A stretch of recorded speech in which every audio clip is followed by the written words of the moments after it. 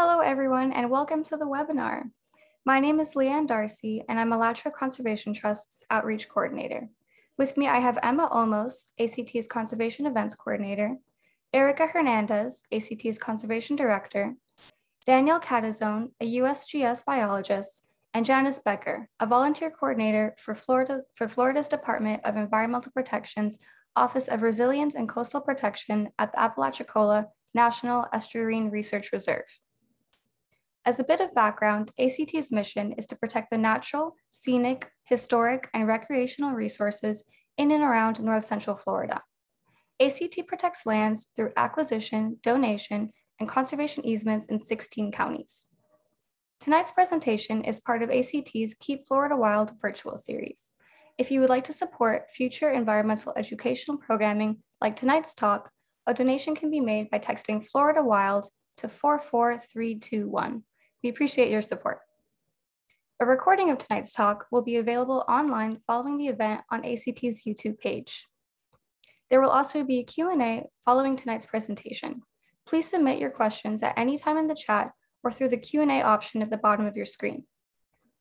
Now I'd like to take an opportunity to introduce tonight's panelists for the evening. First to speak will be Daniel Catizone. Dan received his bachelor's in wildlife conservation biology from the University of Rhode Island and a master's in interdisciplinary ecology from the University of Florida. Dan is currently a USGS biologist studying sea turtles and diamondback terrapins in the Florida Panhandle. After Dan, we'll hear from Janice Becker.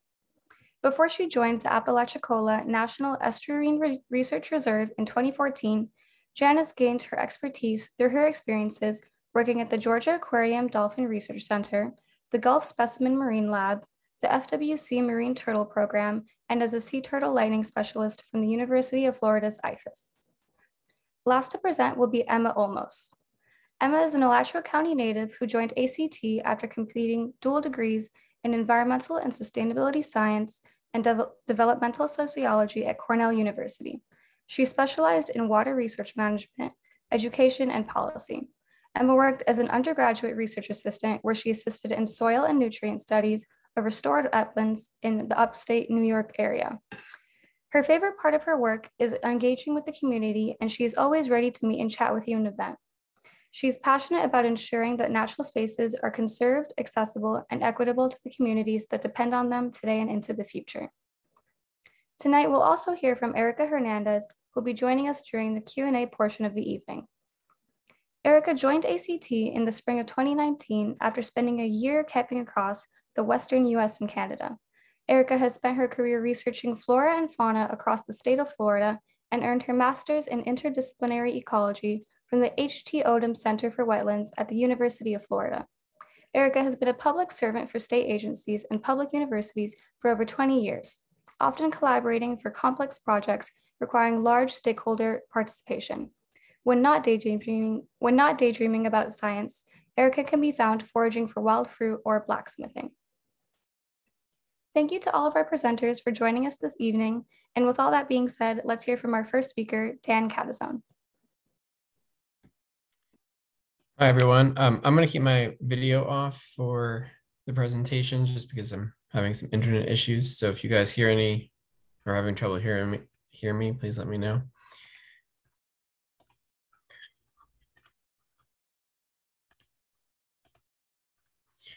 All right, everyone. So I'm going to be talking today about some of the sea turtle research and monitoring that we do in Gulf County, Florida. Decided to take a little bit different approach with this presentation. So lots of photos, not a lot of text. Hope you like this layout. So what I first wanted to go over with you guys is some of the species that we work with. So one of the primary species that we work with is the loggerhead sea turtle, which is listed as threatened. You can see over here on the right, just some of the different items that these guys eat, anything from crustaceans to bivalves, fish, algae, seagrass, gastropods, jellies. These are all things that loggerheads might eat. They are considered generalists. For the loggerhead sea turtle, this is a species that we get the opportunity to work with through most of its life stages, from the nesting, hatching, juveniles, and even with the adults. We also get the opportunity to work with the Kemp's Ridley. They are also endangered and considered a generalist. And again, they eat many of the same things the loggerheads do, but these turtles are a little bit smaller at adult size, so they tend to eat some of the smaller food prey items that are available for them. And right off the bat, you can see some of the main differences. Loggerheads typically have this more yellow orangish color about them, whereas the Kemp's Ridleys tend to be more gray. Our final main species that we work with is the green sea turtle, also listed as threatened. This is a generalist and a specialist. Starting off at a younger age, they tend to be a little bit more generalist, and as they get older, they specialize. So you can see some of the same things that our other species eat, some of which they don't. We have those grayed out here. So they don't typically go after the fish, the gastropods, the tunicates. These are more of their main food items. And as they get older, they tend to stick more towards these algae, seagrasses. Then that's one of the reasons they do love St. Joe Bay and Gulf County, because of our large, extensive seagrass beds. So what kind of work are we doing? So just to give you all kind of, if you're not familiar with Gulf County and St. Joe Bay, I have it laid out right here on this map with the little red star. I highlighted also Gainesville, Florida, to kind of situate anybody not familiar with the Panhandle. It is about the central portion of the region. This is one of the main sites that we work in, and we do everything from our in-water research with juveniles to nesting work with adults and hatchlings. We do a lot of our work throughout much of the Northern Gulf, including other parts of the Panhandle, as well as Alabama, Louisiana, and even Texas. So one of the first things that we do is monitoring. So we have two beaches that we survey in Gulf County. One is the Air Force Base Beach, and I'll have a map later on that shows these, as well as assisting the state park with their surveys as well. So every morning from May 1st through October 31st, we are going out every morning and we're looking for any signs of sea turtle nests. So we go out, we get primarily loggerhead sea turtles up in the Northern Gulf, but we have relatively frequently in the past few years been getting green sea turtles more regularly. And on a very, very rare occasion, only once since I've worked here, we've had the opportunity to have leatherback crawls. And we'll mark these nests, we monitor them for the entire time that they're incubating. Around 50 to 60 days, these nests typically start to hatch, and you get these cute little hatchlings that you see on the other side of the screen. The bottom picture right here is of a loggerhead sea turtle, and this top picture is a green sea turtle. You can see a little bit of differences up close. They're a lot easier to tell apart. Green sea turtles tend to be these little darker, whereas the loggerheads are brown. There are differences in the shapes. I didn't have a great picture of a side-by-side comparison, but hopefully this gives you a little bit of an idea. You can also see, even as the adults, there's differences in the types of tracks that they leave, and this allows us, as we monitor them, to record what species is actually nesting. And when we do find a nest, this is typically how our group will mark the nests, with some stakes, a number indicating which number nest of the season it is, flagging tape, kind of make it stand out a little bit more, and these yellow nest signs that are typical for most nests throughout the state, just indicating that this is a sea turtle nest and that you are not supposed to disturb it. On the research side of things, we also get the opportunity to work with the animals off the beach. So on this left picture of the loggerhead, you'll see this little metal tag in its flipper. We call these flipper tags. These tags have a unique letter and number series that allows us to keep track of individuals. So we have some individuals, especially on the nesting beaches, that we've been monitoring and keeping track of for over 20 years. And some of our more recent projects, especially on the in-water, we're able to keep track of these individuals, whether or not they leave St. Joseph Bay, Gulf County. There's a big database that sea turtle researchers across the state, the Gulf, can report if these tags are seen and they're not their turtle. So it's a great project to figure out how long do these animals live, where are they going. We also get the opportunity to not just do this through the tags, but also on the right, we have what are called satellite tags. You can see on the back of this turtle's shell. These satellite tags send out a signal to satellites and allow us to track the individuals from the nesting beaches or from wherever we tag them to different locations throughout the Gulf primarily. So this is just a map we have put together of turtles that we tagged in the 2020 season. These were all green sea turtles. All these turtles were tagged in Gulf County, but as you can see, ended up going into different places. So flounder and stargazer, you can see their homes away from Gulf County were actually down in the Florida Keys. Scallop, we actually had go all the way to Mexico, which was the first green that we have tracked that far. So that was a pretty exciting track for us. And coral and snapper, those tracks, the tags unfortunately died early on them. So we don't think we got their full movement, but we were able to track their movements for a few weeks through the nesting season.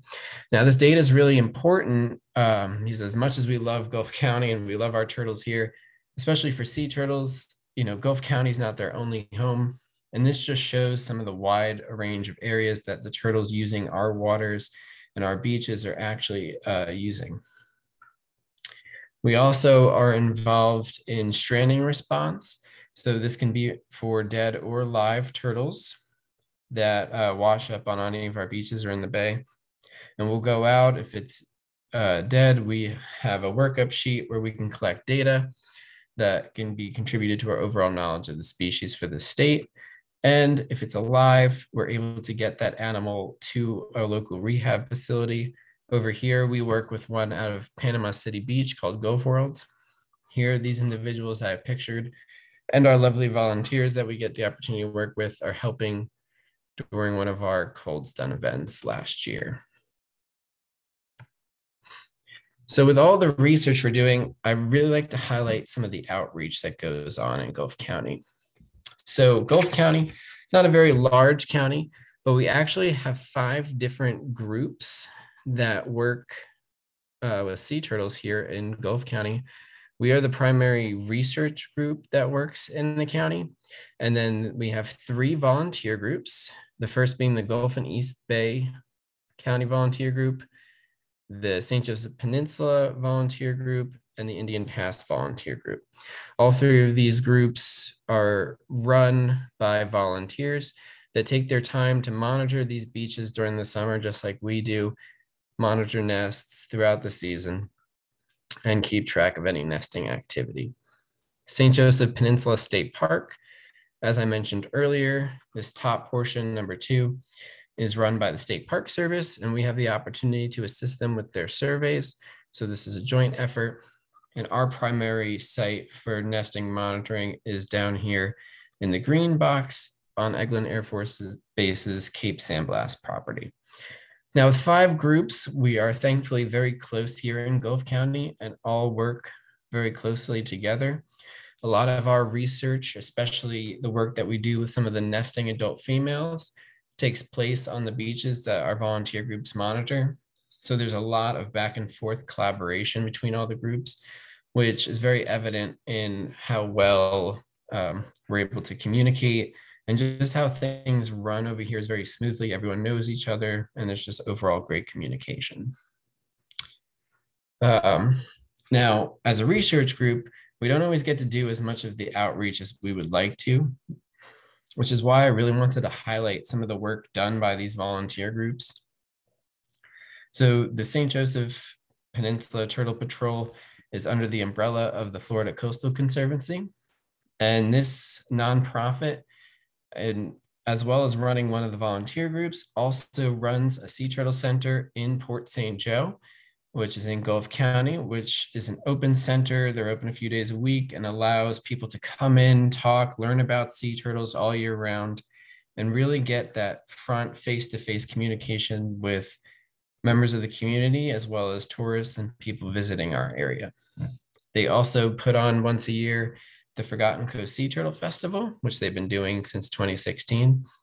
And this festival is a great outreach opportunity. Ourselves, as well as the other groups in the area, are able to attend this event. And it's a great way, again, to get that public face-to-face knowledge out to the people and really share what all of our groups are doing on the ground level throughout the county. So with everything that we have going on, just like in most places, we do unfortunately have our challenges. So some of the big ones are holes. And, you see this a lot, people talk about it. People are digging these holes on the beach, they're having a fun time, but then they leave them at night. And you can see a picture of me standing here in the red light. I'm in a hole that's about knee deep and definitely could fit an adult turtle, could get stuck in there. So, we'll sometimes spend some of our nights out filling in holes, unfortunately.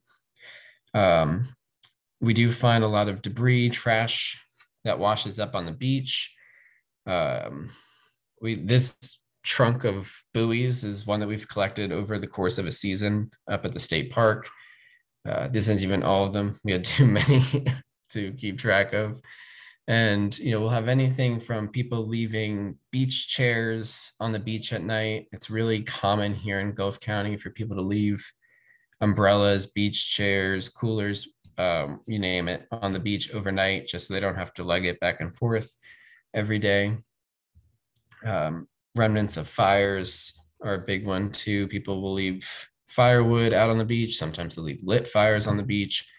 So this is one of the challenges of, keeping the beach clean, keeping it,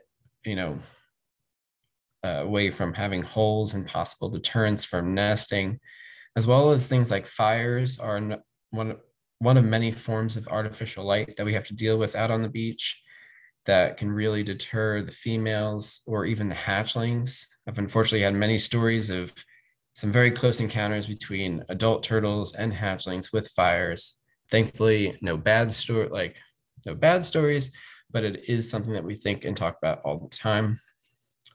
Lights is another issue. I have two pictures here. Both of these pictures are actually taken with just your regular phone's night mode. Technology has gotten so great nowadays, but you can see in both of these pictures house lights. This one on the right is pretty much on the beach from erosion, and you can see this turtle that's crawling up the beach. Kind of hard to see close to that, but you can see all the carport lights are on. We have house lights, outside porch lights. Same thing with this other turtle that was nesting. She's in the process of nesting right here. You get these bright lights on some of these houses. And thankfully, in both of these nights, I was able to get such good pictures with the iPhone camera because we had a full moon, which usually deters some of the effects of the house lights. But especially on nights where it's new moon and you don't have that natural light source, we do see disorientation events with the nesting females as well as the hatchlings. In addition, Gulf County actually also allows beach driving. And this is more or less, the county is good about monitoring the beaches. People are not allowed to drive on most of the county's beaches at night, thankfully. And this is the time when the nesting females are coming up to lay their eggs, as well as the time that the hatchlings are trying to make it to the water.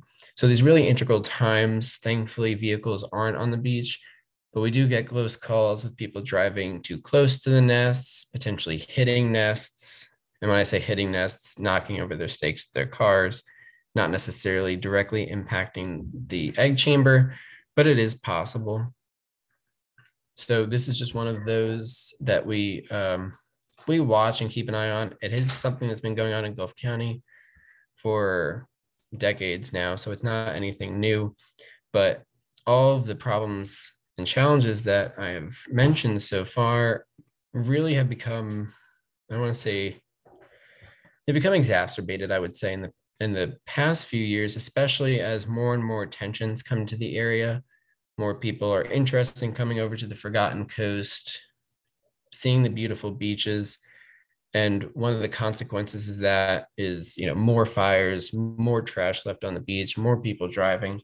So lots of challenges there. Interesting to see how that develops over the next couple of years, especially as we see more and more people coming to the area live and to visit on vacation. But I don't want it to sound all doom and gloom. There is a lot of help on the side of the county, that is from the Gulf County and from the Gulf County Sheriff's Office. So on the Gulf County side, their tourism page is really good at promoting safe practices on the beach. And there is a leave no trace ordinance in effect for Gulf County. So there are things implemented to make sure people aren't leaving beach chairs, umbrellas, all that out on the beach, as well as direct communication through social media from the county to really promote keeping the beaches clean and safe for, not just the wildlife, but humans as well. A lot of these things like safe beach driving, filling in your holes, not leaving fires. These are all things that don't just benefit the animals, but also benefit people. We've also have a great relationship with the Gulf County Sheriff's Office. They're really big in enforcement, especially when it comes to making sure people aren't driving on the beach at night, making sure the gates that keep people off the beach at night are closed. And on the few occasions where we've actually had to call them, respond quickly to any issues that we're having with people and sea turtles. So I didn't want to end my presentation on a sad note, but there is a lot of good stuff coming from the county. And I think it's just one of those growing pains of dealing with the increased presence of people and really learning to have that good balance between people and animals. So with that, I know we're holding questions to the end, but I hope you guys enjoyed the presentation and I look forward to talking to you all later on.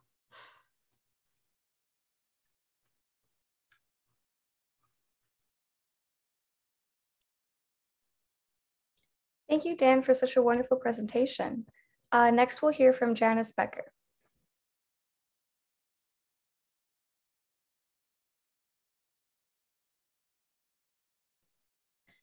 Hi, everyone. Thank you for joining us this evening. Some of this might be a little repetitive of what Dan spoke on. A lot of the work that we do is very similar, but hopefully it won't be too repetitive. Again, thank you for joining us.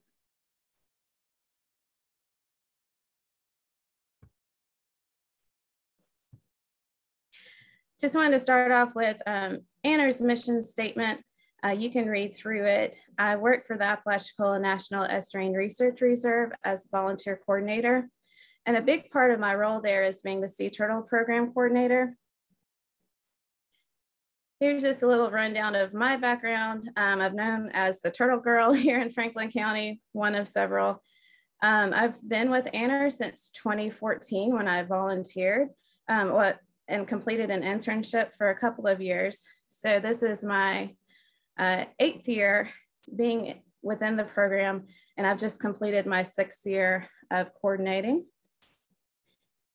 And there's a few titles underneath that volunteer coordinator umbrella. One of them is being the marine turtle permit holder for St. George Island.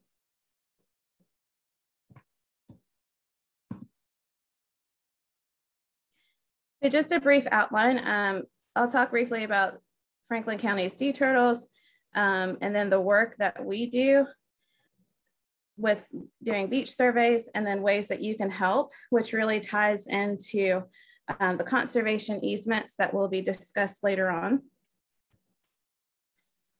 So there's 7 different species of sea turtles.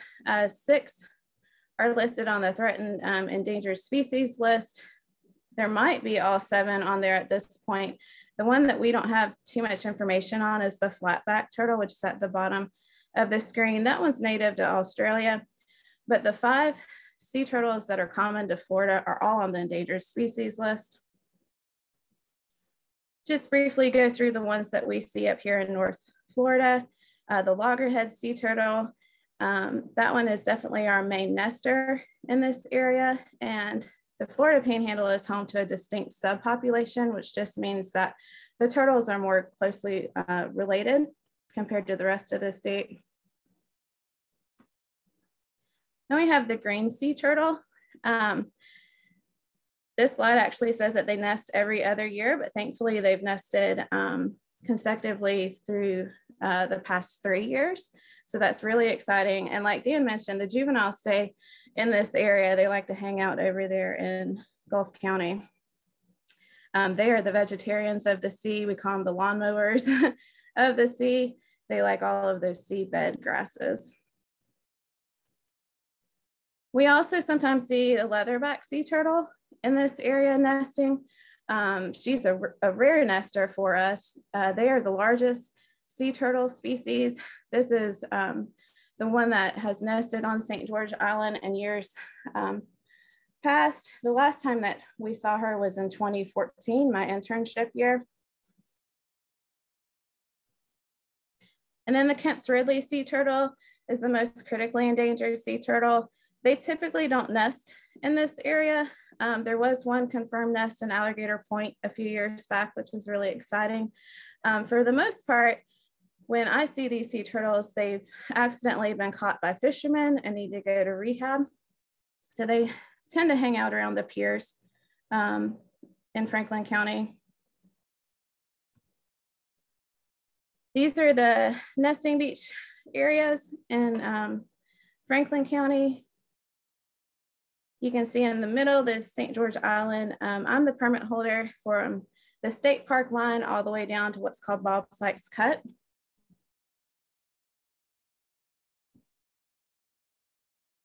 And so the nesting season is every year, May through October. The nesting females come ashore 3 to 5 times a season, but not every year. The green sea turtles nest every other year, while loggerheads nest every 2 to 3 years.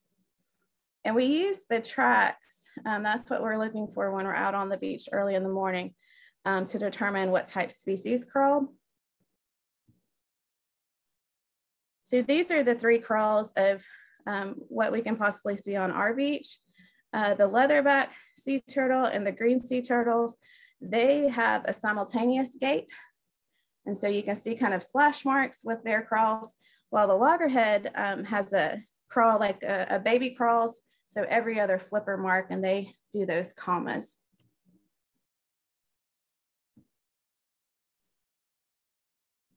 So like Dan mentioned, they typically nest at night. After we've identified what species crawled, we look to see whether she false crawled, which is what's shown in the top picture. That's a very typical false crawl where she's come up and done a U-turn and gone right back to the Gulf. And of course, the other option is for the nesting female to lay eggs. And loggerheads typically lay around 80 to 120. So try to see if this video will work. That's a loggerhead covering up her egg clutch.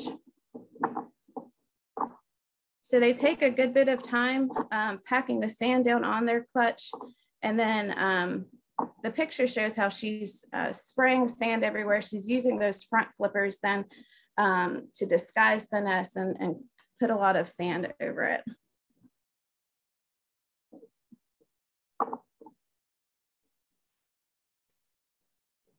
And so at the hatchling season, about 50 to 65 days after the nest was laid, we start looking for signs of hatching. And again, like Dan mentioned, they usually hatch at night.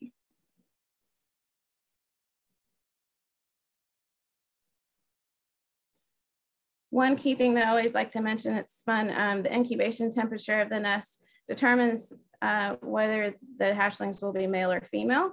So we like to say hot chicks or cool dudes. So the warmer the sand temperature, the more female hatchlings you'll have. The cooler the sand temperature, the more males you'll have. And like Dan mentioned too, the trek to the water is not easy. They have to deal with predators, lights, and sometimes obstacles. This is our little awe moment, watching this little baby hatchling.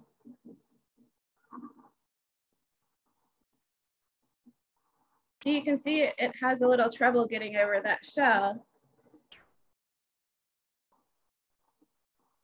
And so if they have to navigate all of this beach gear, you know, that can be a problem.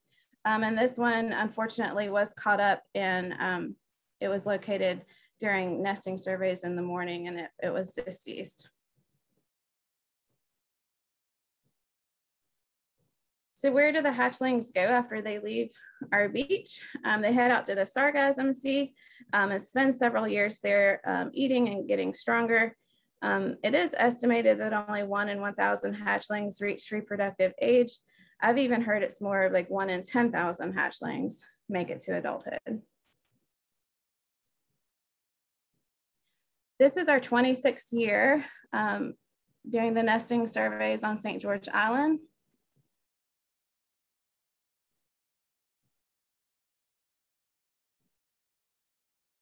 And so I have a group of volunteers and usually have 2 interns as well. We're walking the beach from May through October, and we're looking for new sea turtle activity, looking for those crawls and also signs of hatching.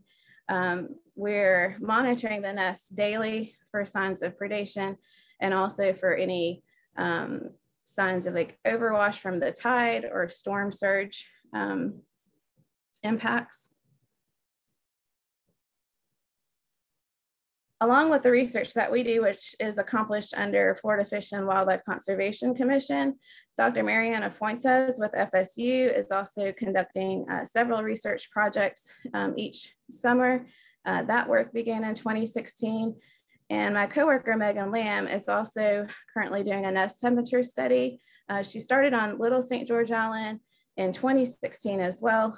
And then she started on St. George Island with this study last year.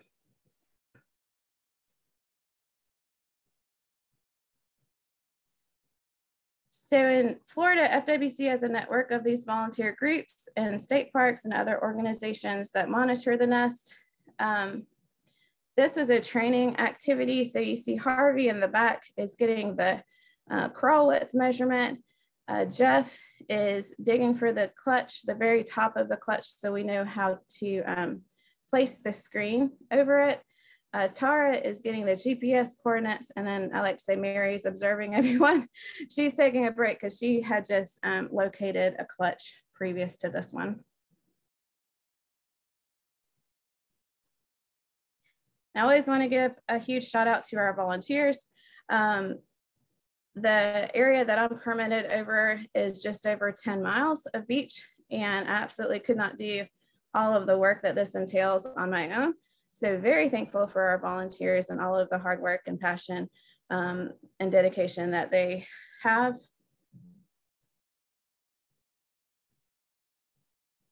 Just some recent nest numbers. Last year, we had 250 loggerhead nests and 9 green sea turtle nests, which again, that was the first even year that green nests have been recorded. So it was very exciting. One thing though, and it's already been mentioned, is disorientations can be a problem. Last year we had 35 nests that were disoriented. And then this year has also been what we would call a typical nesting season. Typical would be around 200 to 250 loggerhead nests. We've had seasons of up to 465 loggerhead nests documented. And then we've also had 22 green nests this year. So like I mentioned, predators can be a problem. So this is one difference in what was already discussed, in that we screen each one of our nests. And that's a device that helps keep predators out. Coyotes are a problem on St. George Island, and so that is why we screen them all. By doing that, that also means that we evaluate every nest that we screen.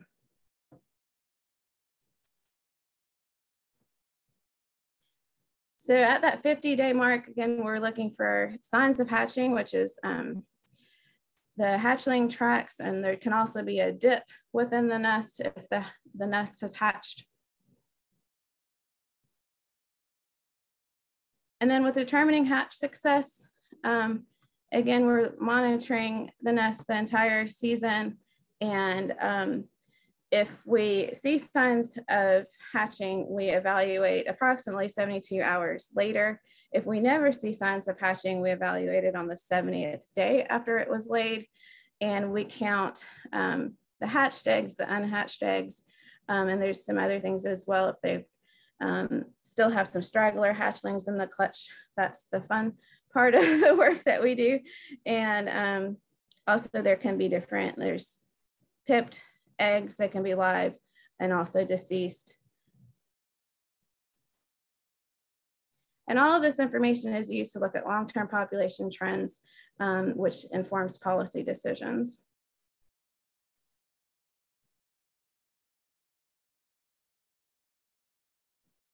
So this ties right into the conservation easements that will be discussed. The restrictions that are listed in the conservation easements directly benefit sea turtles by reducing threats. And artificial lighting is one of the biggest problems on our island. This picture is of a successful hatch. This is what we love to see with all of the hatchling tracks going towards the Gulf. So we like to say after 9, it's turtle time. And we ask locals and everyone who's visiting and staying at a beachfront property and even in the 1st and 2nd tier to please close their curtains and blinds by 9 p.m. and also turn off exterior lights if they're not needed.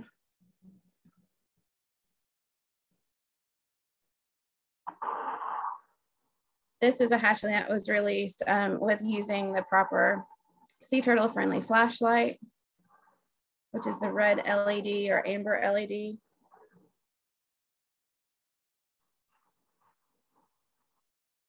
And that is one of the restricted uses within the conservation easement in regard to artificial lighting. It can cause disorientations and it can also cause nesting deterrence. So the nesting females are looking for a dark, quiet spot on the beach to lay their eggs. So light can scare them off, while with the hatchlings, they're actually drawn towards the light. So if that house that's lit up, it's brighter than the ambient light over the Gulf, then they think that that's the correct way to go, is towards the house. Another restricted use has to do with vegetation removal. And that is when, the vegetation is taken out. Those, you can see the vegetation there. If that was removed, even more of the light would be visible to the beach. We've seen this happen due to Hurricane Michael. A lot of the vegetation was ripped out and removed, and so more lights then were visible on the beach because the dune structure was really destroyed due to that storm. But if you have that vegetation up, it blocks the light, and so that works right along with the disorientation and also just habitat degradation. You want to have those good, strong dune system with the vegetation. This is an example of a disoriented loggerhead. So it's not always the hatchlings that can be disoriented, but also the nesting females. The pictures aren't too great, but you can see that she is in the road there. And then she was also doing figure 8s within the median when my intern located her. And she had a really long way to go back. You can see on the side picture, we had to get her turned back around toward the Gulf. And this is a happy story where, thankfully we located her and were able to help her get back to the Gulf. There's also sad stories I'm sure that you've seen where there's not a happy ending to a situation like this.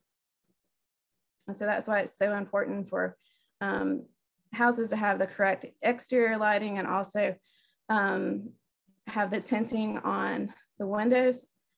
And also turn off the interior lights or pull the curtains and shades at night. That top picture shows what hatchling disorientation looks like. You see all the little loop-de-loos. That is indicating that the hatchlings don't know what direction to go in. And this is a list of many of the problems that sea turtles face, and a lot of it is human introduced.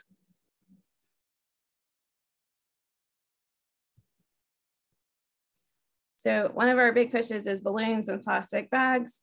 Leatherback sea turtles, particularly, their main diet is jellyfish, and sea turtles can't tell the difference whether or not it's a balloon or a plastic bag or a jellyfish. And so if they eat that plastic, it can become impacted within their system, and they'll eventually if they don't receive help, they'll die. So again, these are the ways that we ask homeowners and our tourists to help.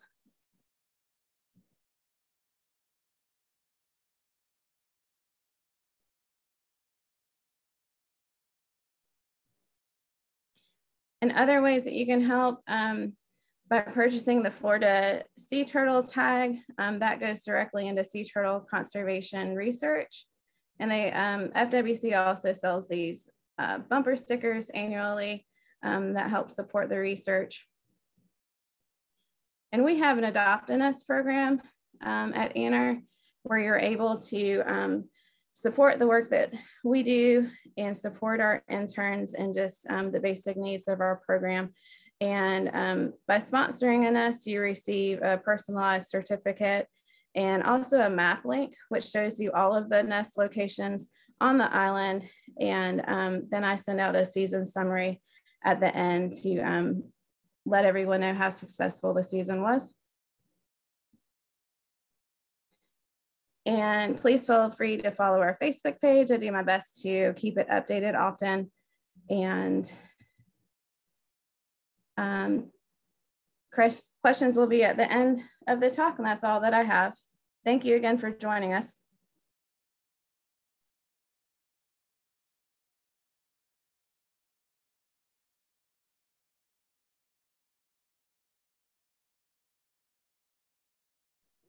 Good evening, everybody, and thank you to Dan and Janice for their presentations about their sea turtle conservation work in the Panhandle area, the St. George and St. Joe area. And I'm here to talk about coastal conservation easements, which are a land conservation's approach to protecting sea turtle nesting habitat on private property. So let's get into it. So for some context, as we've discussed, Florida contains the majority of sea turtle nesting habitat for the country. And as Dan's map showed, even nesting turtles that may nest in on our coasts are also going away from our coasts and traveling far distances. So our nesting habitat is super important for conservation and sea turtle populations. And most of the coastal conservation work and programs are taking place on public property and public lands.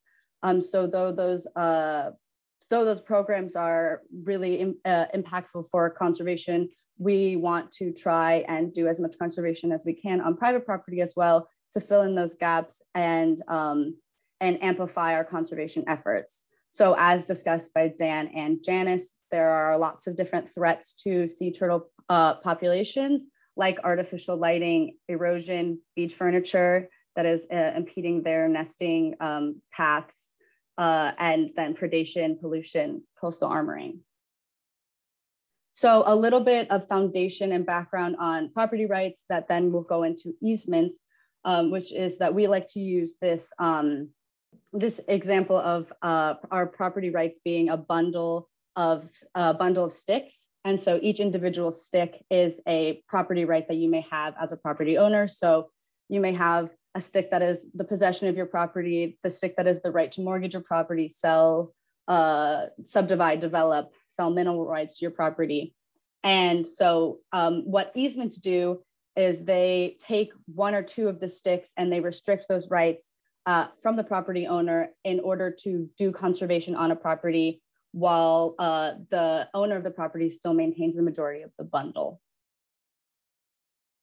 So again, a little more specifics on conservation easements. They are a voluntary agreement between landowner and the easement holder to restrict certain uses of the property for the purposes of conservation.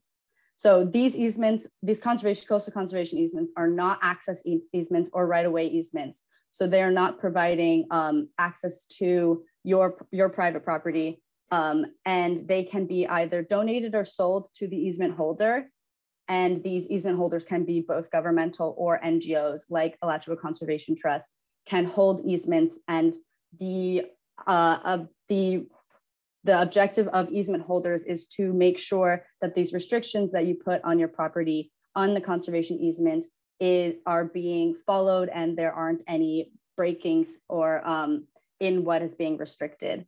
And so what can you restrict? I mean, it's basically limitless, but often there is a conversation between landowner and easement holder on what plans you have for the property and what rights you would like to limit. So limiting development or limiting different types of actions on your property can be discussed and put into the easement. And once the easement is adopted, it will then be it will be up to the easement holder to make sure that those easement guidelines are being followed. And the cool thing about conservation easements is the fact that these easements are they're perpetual. So even if the land and the property changes hands, is sold, that conservation value and those restrictions will be, they follow the property, they follow the deed. And so that conservation benefit will be amplified into the future. So traditionally, conservation easements are large swaths of land that are connecting public lands. They're often used for like wildlife corridors, and they're big and connected parcels of land. And that's a little different than coastal properties, because our coastal properties are often smaller and they're often also developed already. So traditional easements often look for undeveloped land, wild places. And we have worked with the University of Florida's Law School, as well as the Sea Turtle Conservancy and the Archie Carr Center for Sea Turtle Research, to develop a program and a document, which is the Coastal Conservation Easement, that will work for these non-traditional parcels. So the differences often are that these parcels are highly valuable and often already developed. So that is the main distinction between the traditional easement and a coastal conservation easement. And that will go into the ways that rights are restricted in the conservation value. So here is some of the potential restricted uses under our coastal conservation easements. And as you can see, some of these things have been discussed by Janice and Dan as being threats to our sea turtle nesting habitats. And so we developed these restrictions with Sea Turtle Conservancy so that we were doing the most, and the restrictions were amplifying the most habitat benefit for sea turtles. And it's also other shore nesting species. So shore nesting birds are also benefiting, but we wanted to make sure that the restrictions that we were doing on these coastal properties, because they are usually already developed, are doing the most benefit for the habitats. So things like restricting dumping, restricting vegetation removal on dunes, restricting sea turtle unfriendly lighting, restricting people from driving on the beach. So say like a municipality doesn't let driving on the beach at certain times. You can also make sure that people cannot drive on their sections of the beach as well. So restricting these different uses are going to benefit sea turtle habitats, but the easements, again, are very adaptable to what you would like to do on your property and your plans for your property. So this is a long list, and you could restrict everything on this list, and you can also pick and choose what you would like to restrict and put into the easement. And so that is a conversation between us as a land trust and Alachua Conservation Trust, and you as the property owner, to make sure that this document is doing conservation while also allowing you to use your property in the ways that you wish. So a couple points on the specifics of a coastal conservation easement. The first point I'm gonna make is about the valuation of an easement. The valuation of an easement, a coastal conservation easement, is more difficult than a traditional one, because often the valuation is done by an appraiser, and they often use the conservation value is often taken from the value of developing that property. So with traditional easements, if it's like a large area of land, a large parcel that is undeveloped, the conservation value of that easement is determined by the value that it would gain if it was developed. So since these coastal conservation easements are often done on properties that are already developed, it is sometimes harder for property appraisers to value the conservation value of the property, which then in turn makes it a little bit more difficult to get some of the tax incentives that are traditionally associated with an easement. Another thing to mention is that mortgage properties are properties that we cannot place easements on. And so if you have a house on a property and you would like to do an easement, that mortgage would have to be paid off prior to placing an easement on it.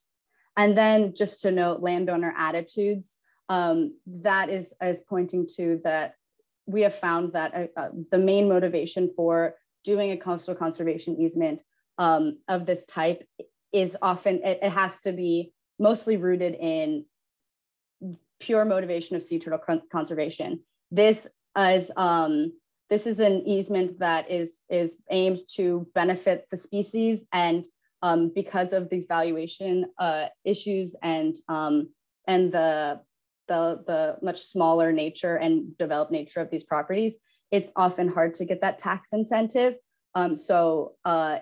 It really has to come from a place of wanting to do sea turtle conservation.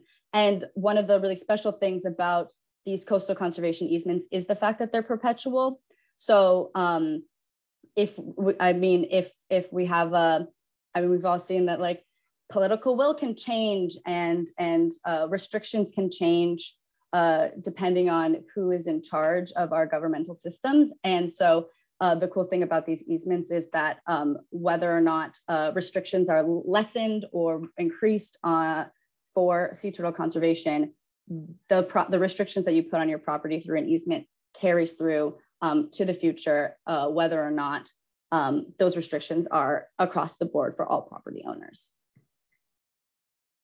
So this is a slide about the tax incentives. And so if your easement is restrictive enough that it can pass IRS muster, and the IRS deems the conservation value high enough, then it is something that you can write off on your tax, your federal income tax. You can get 50% income tax deduction the first year of the donation, and then that's a 15-year carry forward period. So again, if the easement is strong enough in the eyes of the IRS, and that's something that you can apply for, then you would also be able to get a tax deduction if you donated an easement. So along with our coastal conservation easements, we also worked with the Sea Turtle Conservancy and our other partners to develop beach management agreements, which we kind of like to think of as a coastal conservation easement light. So they include a lot of those same restricted uses like conservation easements, but they are not perpetual. They're often 5-year contracts that are still working to do those same restrictions, but they do end. And so this also has a stewardship component, which is a really special. And so the stewardship component is they require a management plan that can help you do and understand restoration on your property to make sure that your property is the best habitat for nesting sea turtles as it can be. And they work very well. They are designed to work with neighborhoods and adjacent parcels. So if there's a strong will within a community on a section of the coastline to do this type of conservation on your property, then something like a beach management agreement is a great way to get that started. And we've had a lot of success in the Keys on Long Beach, where we have had a lot of beach management agreements on adjacent properties, and that just amplifies the conservation efforts of the area and just more intact coastline that is safe and for these sea turtles nesting. And the other tool that we have in our toolbox are sea turtle lighting easements. These easements are solely focused on sea turtle friendly lighting. So like Janice spoke about and Dan spoke about, the lighting is a huge issue for sea turtles and can cause disorientation. So these easements are narrowly focused on making sure that properties have restrictions on sea turtle unfriendly lighting in perpetuity. So like a coastal conservation easement, these sea turtle lighting easements are perpetual, and if the land and the parcel passes on to a different owner, these restrictions are still in place. They follow the deed. So this often works well with other like retrofitting lighting programs. So I know the Sea Turtle Conservancy has a retrofit lighting program. And so they work to make sure that your property's lighting is sea turtle friendly. And then to further solidify that sea turtle friendly lighting, you can place an easement on your property so that that lighting continues on that property, and that part of the coast continues to be a haven for nesting turtles. And one thing to note though is, since this is a very narrow restricted use for an easement, it is very unlikely to get those tax benefits because the IRS is not going to see that conservation value with such a narrow one type of restriction. So that was a very brief overview of these tools. And again, these things are these documents and these programs are highly adaptable to your property and your and what you want to do for both turtles and yourself and your families and your land. So just to reiterate, the coastal conservation easements are protecting those properties and restricting those specific activities that are unsafe for sea turtles, and that protects the property in perpetuity. So again, this is going to, even if you sell your land or it is inherited down the line, these easements and these protections and these restrictions stay with the land. And then for beach management agreements, it's a similar protections and a similar set of restrictions along with the stewardship component. But that's only for a smaller period of time. And we hope that with beach management agreements, we can also move those into coastal conservation easements, as we would like to protect properties and sea turtles for as long as possible. And then again, lastly, the sea turtle lighting easements are these narrow focus lighting easements. So they're only focused on lighting issues and making sure that the property has sea turtle friendly lighting in perpetuity as well. So thank you for listening to me. And I am ready to take questions, as well as I think we will bring Dan and Janice back to do a Q&A section. Yeah, hi everybody. Thank you to all of our speakers for presenting. And we'll now be moving into the Q&A portion of our evening. So remember that you could ask questions through the chat or through the Q&A box at the bottom of our screen. So with that all being said, let's get into the first question.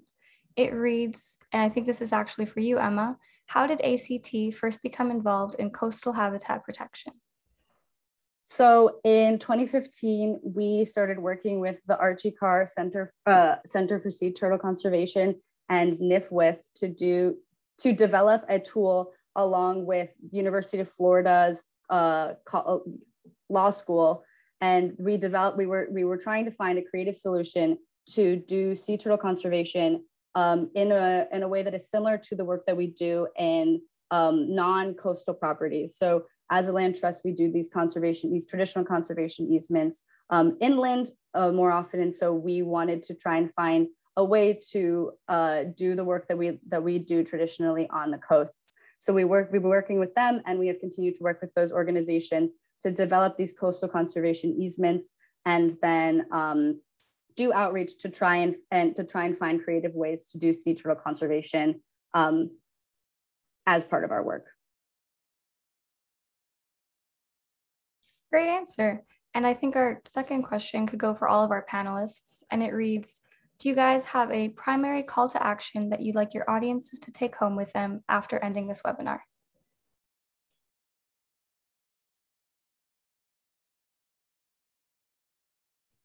I'll go first. I mean, I guess multiple people can answer this. One of the things that I always feel is good is we really need a balance. I think a lot of people will get turned off or scared if conservation groups come in and they're immediately like take everything away. And, same goes for vice versa when members of the public don't want to take an extra step to help the wildlife.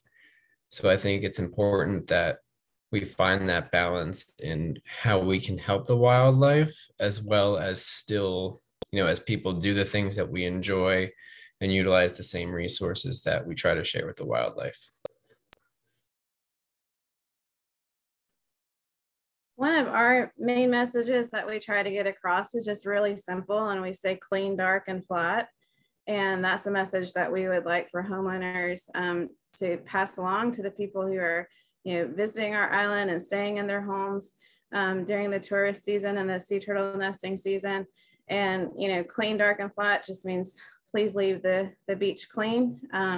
Like Dan mentioned, bringing up all of the trash and your beach gear from the day and leaving the beach clean for the nesting females and the hatchlings. And then dark is that lighting aspect that we've all talked about. Clean, dark, and flat. And then, he mentioned also these huge holes are a problem in Franklin County as well. So being sure that you knock down sand castles and fill in those holes by the end of the day.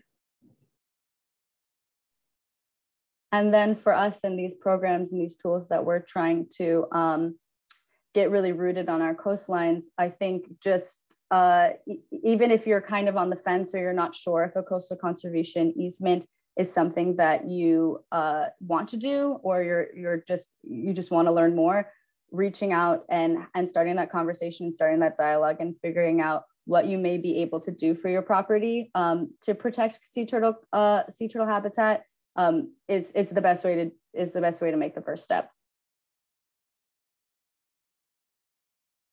Great answers from all of you. And our next question, it looks like it's for Janice, and it is, some of the nests that you described during your presentation were screened and some were not screened. So are there any pros or cons in regards to that screening? For the most part, we do our best to screen every nest. Sometimes we're not able to locate the very top of the clutch. In those situations, we won't use a screen and we'll rope off the entire disturbed area.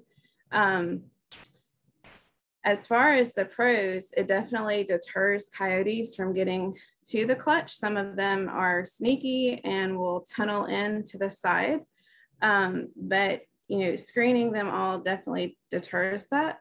Thankfully, knock on wood, this season we actually didn't have any coyote problems. But in previous years, it just depends on what's going on. I know with Little St. George Island, they still have some predation this year. And so that's the reason that we screen all of the nests that we possibly can. Sometimes we miss nests. We are on the beach every day, May through October, typically around late September or even early September, the nesting females have moved on. And so we're able to spot check nests. But we are on the beach. Our last eval is scheduled for October 31st, so right on schedule. But, we have these storm events, and sometimes weather can either delay our surveys or cause us to not be on the beach. And so wind and rain can eliminate both the nesting female tracks and also the hatchling tracks. And so sometimes we miss nest, and then ghost crabs or coyotes will discover that nest for us. And then that nest will be screened if it's the proper time to do so. So I know there's ongoing research on whether or not the screens mess with the hatchlings in the magnetic field. As far as we can understand, the hatchlings, the females tend to return to the general area where they were hatched to lay their nest, over 20 years later. And so there is some thought that possibly having this screen might mess up their magnetic field, but that's just ongoing research. There's so much to learn about sea turtles. There's always more to learn. And I also wanted to mention, if you are in this area, June through August, we offer a turtle talk weekly at the Nature Center, where I'm able to go into more depth on sea turtles, the work that we do, and ways that you can help. And so that's June through August each year at the Nature Center at Anner.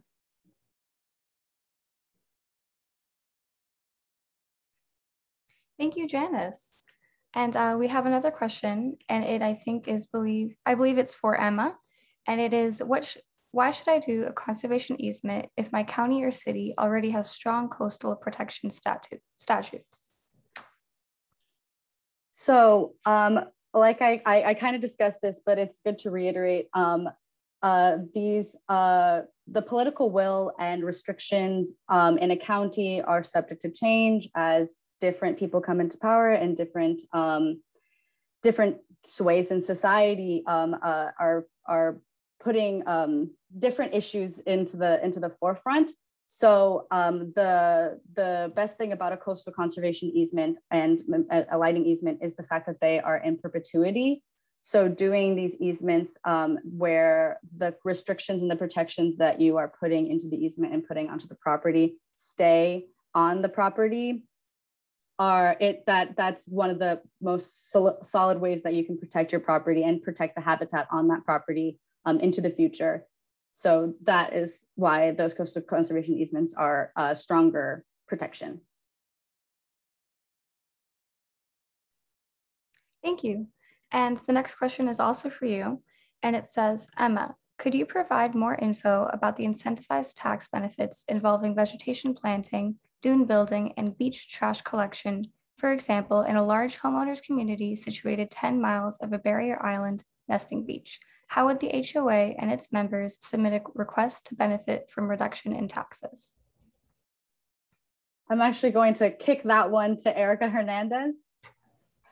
Hi, so that is a really interesting question. A lot of the kind of activities that are described in that question related to vegetation planting, dune building, beach trash collection, collectively is really important for sea turtle habitat. And that really kind of gets at the idea of the beach management agreement, which is a collective agreement meant to really benefit multiple homeowners collaborating, working together.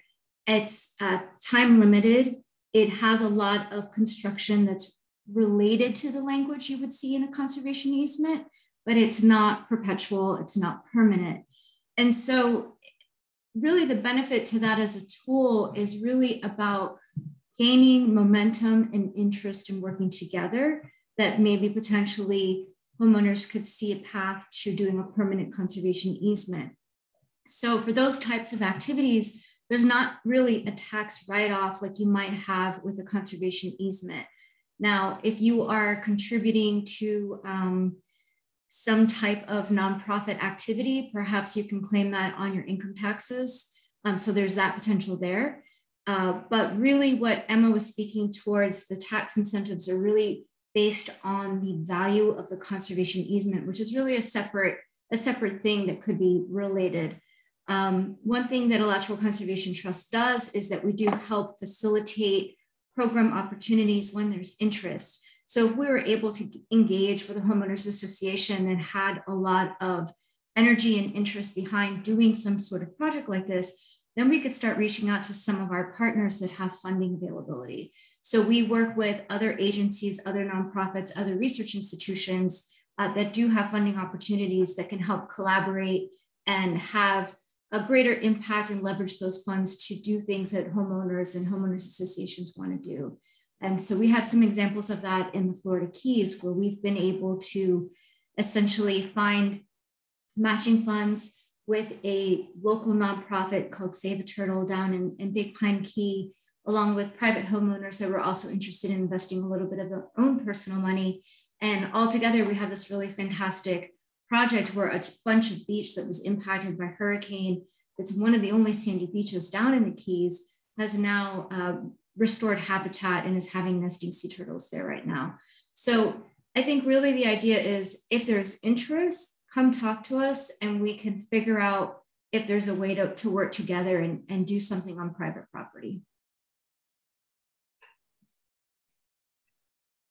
Thank you, Erica. And we have one more question. It's, what happens to these easements as Florida's coasts change over the coming decades? So these easements are put on the property perpetually, and so they stay with the property. As long as these properties exist, then the easement is on it, and the easement holder, it will be monitoring the restrictions of the easement. So that's really basically the answer. As long as that coastline, I mean, is above water, then that easement is on there, and we will be protecting it. In cases of natural disasters and different events that may affect the shoreline, we may see a decline in shoreline or a difference in a changing in the shoreline. But as the shoreline returns and as the property is maintained, then we will continue to have that easement on that property. Thank you. And it looks like that was it. Are there any more questions that anybody would like to share in the chat or put in the Q&A before we close things up? Last call. All right, well, thank you all so much for joining us for tonight's presentations. And thank you to Dan and Janice again for being our guest speakers tonight. Next month's webinar will be a discussion of the new book, The Wilder Heart of Florida, with editors and authors from the collection. Join us on November 18th for that presentation. Thank you all, and good night, you guys.